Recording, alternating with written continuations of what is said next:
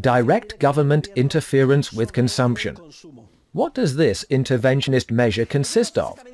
Well, it is quite simple. The command imposed by force from above says something like this: it is forbidden to drink alcohol. Do not be surprised. That was the law in certain countries for many years. Think of Prohibition in the United States. Drinking alcohol was illegal. The production and distribution of alcohol were a crime, and consumption was too in certain circumstances. However, mutatis mutandis, the same law is in effect today concerning drugs other than alcohol.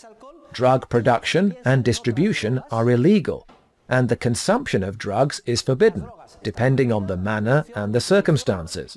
The justification provided always sounds very lofty. To justify prohibition in the United States, it was argued that drinking destroys alcoholics, and that alcoholism often places families in tragic situations. Broken families, husbands who abandon their wives, children who are left in precarious circumstances. Clearly, such a harmful substance must be prohibited, and that is not to mention drugs or cocaine addicts or those who fall prey to heroin. Do we not all know someone whose life has been destroyed by drugs? Well, Papa State knows we are like children and do not know how to behave, so he forbids us to drink alcohol, or to take drugs, or to smoke. The damaging effects of smoking are quite clear. Objective studies show that smoking increases the risk of cancer. It causes lung cancer. In fact, my grandfather's brother died of lung cancer from smoking. Now smoking is banned in all public places. You have to go outside, and everybody is huddled together, smoking at building entrances, and at sidewalk cafes, and in gardens. Smoking is not permitted in restaurants, etc. Therefore, passionate, ethical considerations and goals are always superior. And the mindset is, I know better than you, and since you are not capable of doing the right thing, I will impose it on you by force, whether you like it or not. What effects does this have, strictly from the standpoint of economic theory? For now, we are going to set aside ethical considerations. That is, we will not ask to what extent a person is entitled to forcibly prohibit two adults from deciding to buy or sell a bottle of whiskey, drink it and get drunk, or to take drugs and the like. We will not go into these matters, though a lot could be said. We will analyze the effects solely from the standpoint of economic theory. Listen, unless mankind changes, as long as people keep getting bored and looking for ways to escape reality by having 1, 2, 3, 10, 20 or 30 drinks, or by shooting heroin or whatever, and this is as old as mankind itself, as long as there is a demand, if the production, distribution, and consumption of such substances are banned, a dramatic effect immediately appears. The production cost of the corresponding substances in the market, and in this case the black market, because it is illegal, skyrockets. As long as people want to keep drinking alcohol, as they did during Prohibition, they will have to pay a much higher price for it. This happens now because a dose of any drug is worth very little, but on the black market it is extremely expensive. Why? Because to the cost we must add that of producing and distributing the product outside the law. The first effect is that prices soar. The second effect is that the process of production, distribution and consumption is criminalized. At that point, who takes care of producing and distributing the substances? The people most skilled at violating the law. That is, the process of production and distribution, up to the stage of consumption, is placed in the hands of mafias and criminals, and consumers come in contact with the world of crime. Furthermore, those criminals make a fortune. Because they are the most skilled at breaking the law, they sell the product outside the law at an exorbitant price, and that becomes a source of huge profits for them. Incidentally, it permits them to, in turn, corrupt the system, in order to somehow exercise a dominant influence and reach their goals. On top of that, they cannot turn to the regular law courts to resolve their conflicts.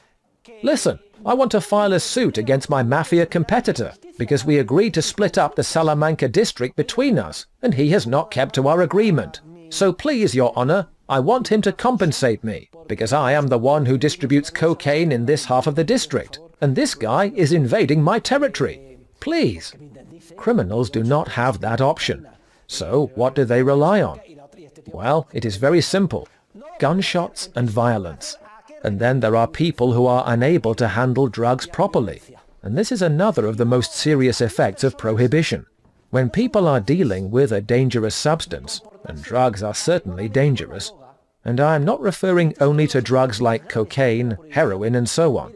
These are very dangerous indeed. But alcohol is also a dangerous substance, and tobacco is as well. However, in a spontaneous order, we learn in an evolutionary way, by trial and error, how we must behave with respect to drugs. In an order of liberty, most human beings tend to learn how to handle them. In fact, in places where it is culturally acceptable to drink wine, we have learned how to drink wine. In the Mediterranean world, we know how to drink wine. We drink it with meals, and we know we can have 2 or 3 glasses of wine, and maybe a little more on weekends. And if we are at a wedding feast, then everyone knows it is a special day. There is nothing strange about this, and we have internalized it. And if you visit Northern Europe, you will find it different there too. When someone talks about alcohol there, it is as if they were talking about cocaine. Well, if I were up here pretending to sniff cocaine, everyone would start laughing. Some people would blush. What is the professor saying? Those comments people would make if I talked about cocaine here are the same comments my American students made when I brought up alcohol. In many parts of the United States, and by tradition in the English-speaking world, drinking alcohol is forbidden. It is regulated and permitted only in certain places and at certain times of day. They have not learned how to handle substances. Do you know what drinking means to young people in those areas of the United States? Drinking means taking a bottle of whiskey and downing it, glug, glug, glug, and then another, and then falling to the floor, vomiting, and in a drunken stupor. That is drinking. They have not learned, just as we have not learned to handle cocaine, since we are prohibited from entrepreneurially experimenting with it, chewing leaves or sniffing it to find our limits. But it is not only that. It is not only that production, distribution, and consumption are criminalized. It is not only that the possibility of experimenting as consumers and learning how to handle the substance is eliminated. It is also that the poor consumer, who for other reasons, the problems of life or an inner breakdown, becomes addicted, is also criminalized. And the person goes from being ill to being a criminal. If I am ill and dependent on drugs, and I need them to live, what do? Well, I hold up a pharmacy. I rob or kill to get my fix, when that drug dose could be obtained in a free market without robbing or killing anyone, and at a price that is a tiny fraction of what is charged now on the black market. It is not only that all of society is corrupted, as we are seeing, but that it is also corrupted from the standpoint of entrepreneurial creativity. Do you know how much effort, for instance, private pharmaceutical companies could have devoted to looking for drugs which have the effect consumers want, but not the harmful effects, physical and psychological dependence, etc.? Well, that is also prohibited. Experimenting with new substances is not permitted, and can be done only secretly in a laboratory. For years, I taught classes at the law school of the Universidad Complutense in Madrid. Many of my students were police officers, because there is a program in the police force through which officers who get a law degree are promoted. They invariably said the same thing to me. "Professor, you are absolutely right. We spend most of our time fighting a losing battle when it comes to drugs. We become corrupted, and we destroy ourselves, families, drug addicts and producers, and so on, instead of devoting ourselves to defending life and property, and to keeping public order." There is a movie you have probably seen. I think it is called Traffic. You have seen it, right? Well, if not, look for it on the internet. You will see that it is not drugs, but their prohibition which destroys society. There is tremendous hypocrisy surrounding this issue, and the resulting loss, damage, and cost are also tremendous. Another movie you may have seen is called The Untouchables. Kevin Costner is Elliot Ness, a very proud graduate of the FBI Academy near Washington. He plans to save the world because he represents law and order. His first post is in Chicago in the 1930s. Prohibition is in full force. Until Elliot Ness shows up with his untouchables and the order to enforce the law, Chicago is as quiet as the grave. Granted, there is a law against drinking alcohol, but everybody drinks alcohol on the weekends. People simply know where to go. There are places in dark alleys, and people knock, and someone inside takes a good look at them before letting them in. Inside there is a big party going on. There is an orchestra, and people are dancing the Charleston. Everybody is drinking and happy, and everybody is there. The mayor, civil servants, police officers, entrepreneurs, the bishop, everybody. They have a great time. Of course, all of this requires barrels of alcohol. Where do they come from, since alcohol is prohibited? Well, since the Great Lakes are on the border with Canada, the barrels are smuggled in. They are smuggled in, and somebody has to do the smuggling. The mobsters take care of it. Al Capone and the different families, who make an enormous amount of money and know how to bribe the police. The mobsters pay the poor police, and all they have to do is look the other way, right when the barrels are passing. The barrels go by, and once they have all passed, the officers can look again. Everyone is peaceful. Some people earn more money, others have fun, and there is no problem. The problem arises, dear students, when Elliot Ness, FBI agent, arrives and wants to impose the law. If you watch the movie, you will see that at that point, the death toll begins to soar.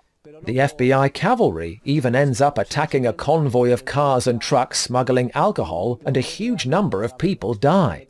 At the end, Al Capone is arrested, but not for what you would expect. A disloyal employee simply reports that the mobster does not pay taxes. He is put in prison, and that is how the movie ends.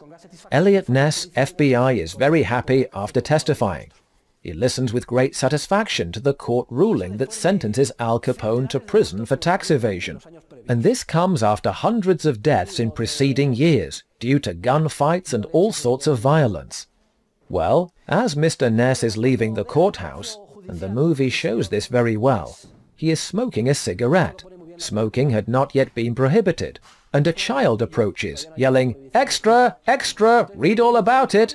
One of those children who used to sell newspapers for a couple of cents. "Extra! Extra!" Ness buys a paper, and he reads the huge headline. Prohibition has been repealed. What an intelligent measure! Why do they not take similar ones today to do away with all the laws still in force prohibiting other drugs? It would be wonderful. Then the child says, Mr. Ness, read the news. Prohibition has been repealed. What are you going to do now?" And Kevin Costner, Elliot Ness, says, "Now I'm going to go have a glass of whiskey." What a bastard! After everything he has done, now he goes and has a glass of whiskey. If instead of pursuing Al Capone, they had asked this guy to go gas Jews, for instance, his efficiency would have been extraordinary. Well, the minute it was declared that prohibition was abolished, the mobsters' main source of profit disappeared. Do you know who financed the lobby to maintain prohibition? Who benefited from prohibition? Al Capone and the mobsters. Who do you think has the greatest interest in maintaining the prohibition of drugs nowadays? The mafias.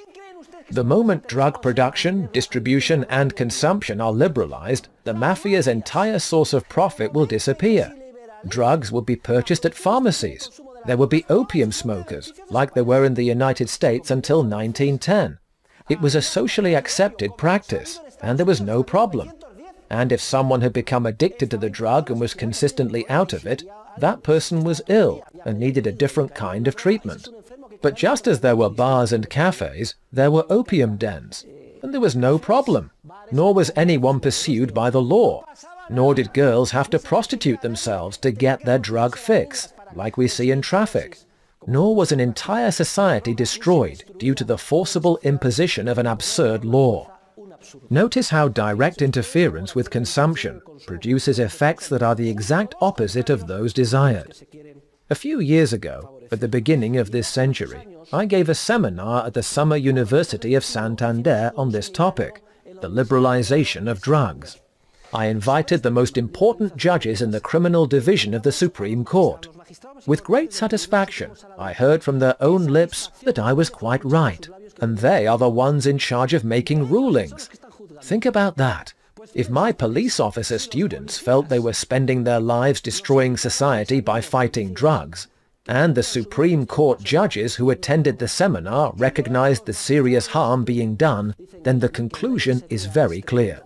To solve the whole drug problem, we need only liberalize drugs in all spheres. That is the main conclusion we reach based on the economic analysis of this first interventionist measure. Thank you very much.